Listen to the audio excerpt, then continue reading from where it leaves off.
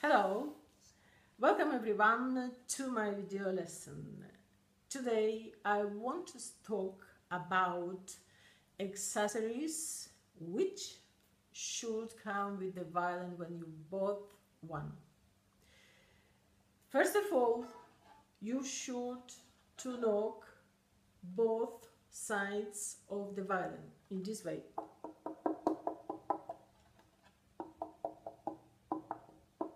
Why?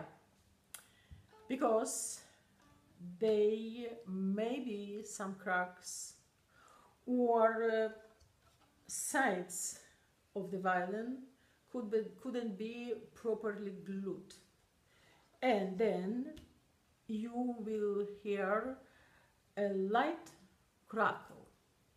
In this case, the online shop or place where you bought your violin should either to fix it or to replace it.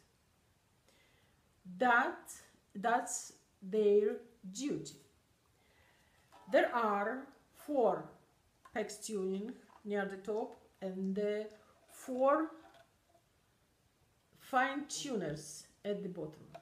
We're going to use them to tune the violin, and you will have to do it yourself.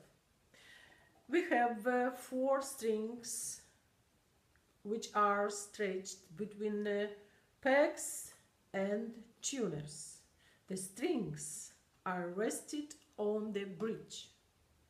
The bridge holds a pretty significant of pressure from the strings, around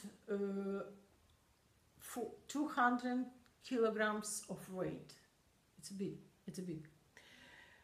There are a small wooden stick inside of the violin. It is this small stick. It is sound rest, which support a whole of the belly. Next very serious thing is a chin rest. I show you 2 chin rest. This big one. It is mine chin rest. It's made from pear tree.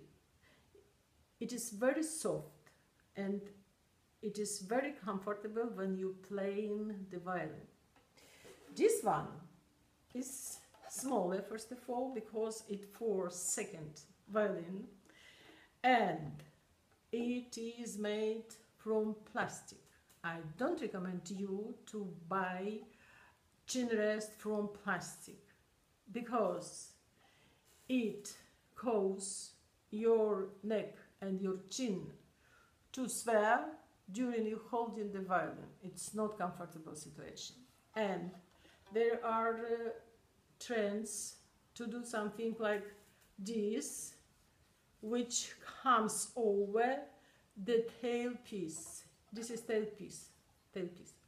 But it's not very good design. I don't recommend you to buy some, but only this one, okay? And the last accessories which we need to play the violin is the shoulder rest, but about that at the next lesson. Goodbye, see you.